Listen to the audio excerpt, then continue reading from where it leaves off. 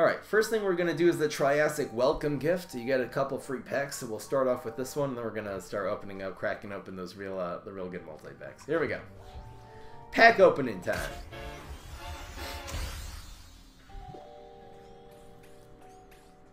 Goats. Oh yeah. All these new cards. Ah! Super rare. Hey, got a super rare. Pretty good. Oh yeah, Hunting Grounds. Love it. Please don't update all the strategy decks. Okay, just go. It takes so long. There's gonna be all these new strategy decks. I'd love if all the strategy decks were awesome, but hey. Anyway, looks good. Gourmet pack, no. Alright, so here's the regular packs. There are Triassic packs here. Oh, I actually don't have to turn off my thing. We can just get right into it. Here we go. Buying with gems.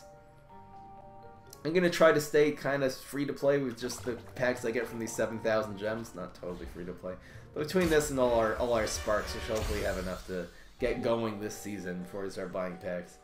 I'm super excited. Here we go. Man, all these little common cards I'm seeing, the fact that I've never used them before.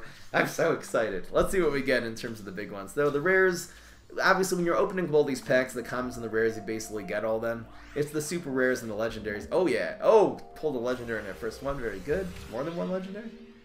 Okay. So that was the first multi-pack. Got a super rare and a legendary. You get like one super rare and one legendary per pack, per multi-pack. I guess then I'd only really be getting 7 legendaries total, which is not enough, so. I think I'll start off free to play and then eventually people will get sick and say, Fry, you have to buy more packs, okay? Then I'll just give in. But I don't mind making the first decks that I do, you know, relatively cheap. Ramp to Easter Guard, Bad Moon Rising, what? Bird of Paradise with Beta Caratina. Anyway. Keep it going. Those are the commons. Here comes the rares. Here comes the rares. My Ram Swarm deck idea with Pirates. Okay, I'm not going to be looking at deck ideas for you guys yet. I'm going to really go and sit, and I'll definitely be taking them eventually. I've got 4 super rares, way better. And 2 legendaries. What a better pack. Yeah, boys. So we got the Strongberry card. Really cool. We got the Fossil Head. And we got Mechasaur. And then we got, you know, this card again. Headhunter. This is really weird. Dancing. Anyway. I don't think the Mechasaur is that good either. Let's try to get some of the amazing ones. Strategy decks. Cookie, first stream. Really appreciate you stopping by. I don't know why it makes me go to packs every time, but keep it going. Should you uncraft Stompidon? I don't think so. I want to make, you know, one goal I'm gonna have is there's a lot of really OP cards that got nerfed to try to see if they're still good. I think Stompidon still could be used as a win condition. We'll see. To think the best card getting nerfed by 1 makes it worth uncrafting. Anyway. So that was, I got a bad pack followed by a very good one. Only got 1 and 1 in the last pack, then we got like 4 and 2. So here we go. Bring on the super rare second Hunting Grounds. I'll take it. Flick. Oh yeah. And we're pulling some legendaries. Give me another one. Just one. Come on, man. So here's Loco Coco. Who knows? Maybe Nutdex. It's also a fruit. No one cares. 0 people care. 4 and 1. I guess getting a lot of super rares and then just like 1 legendary in each pack. I guess that's really kind of the good thing. Legendaries aren't necessarily going to be all that, you guys. Here comes the next one. Should I buy some single packs with my single gems? Maybe I'll just save up for the next one. Probably won't. Keep it going. I'm going to be motivated to actually get free gems now and actually do my quests. That'll kind of be fun. Who's your favorite hero? Z-Meg. Last season. We'll see what happens this season. Now it's Stompidon and Conman and Fossil Head are nerfed. Probably not Z-Meg anymore. Basically going to get a full set of rares and uncommons. Super rares, another strong variant. Oh yeah. Wow, 3rd Hunting Grounds. More pets, more mustaches. Looking forward to the mustache synergy decks. What I'm talking about. Here we go. That's the untrickable one that grows. And the Allosaurus. Just got the 2 dinosaurs. Yeah, boy. Will 1 Allosaurus be really useful? I don't know. I'm a little underwhelmed by a lot of the legendaries. I'm looking more forward to the smaller. It seems like the smaller changes, like all the little things that pet decks got, and I'm definitely looking more forward to those things and to mustache synergy than I am to using all the fancy legendaries, which will actually be suitable if I'm not going to be necessarily going super pay to win early on. Is this the last set? No, they're gonna keep going until this game is, you know, as long as people are interested in playing this game, they're gonna keep doing it. So this will definitely cause a boost. I don't know if I'm gonna be able to upload this video to YouTube sooner than later. Maybe there's a way to do it. I'll have to upload it from my phone actually. Good. Maybe it's doable. Alright, got 5 there. Did get the new pirate card? Got more of this. Got second Mechasaur. Okay. There's the gladiator card. So getting 1 or 2 legendaries and then about 4 super rares I think per pack. I think that's really good. So yeah, all these I'm sure again. I'm just speculating when I was reviewing the cards. I kind of at every single legendary basically went meh. It's not going to be really competitive, which would be great. It'd be great if the legendaries are only fun and not competitive. That would be very ethical for a card game in terms of being free to play.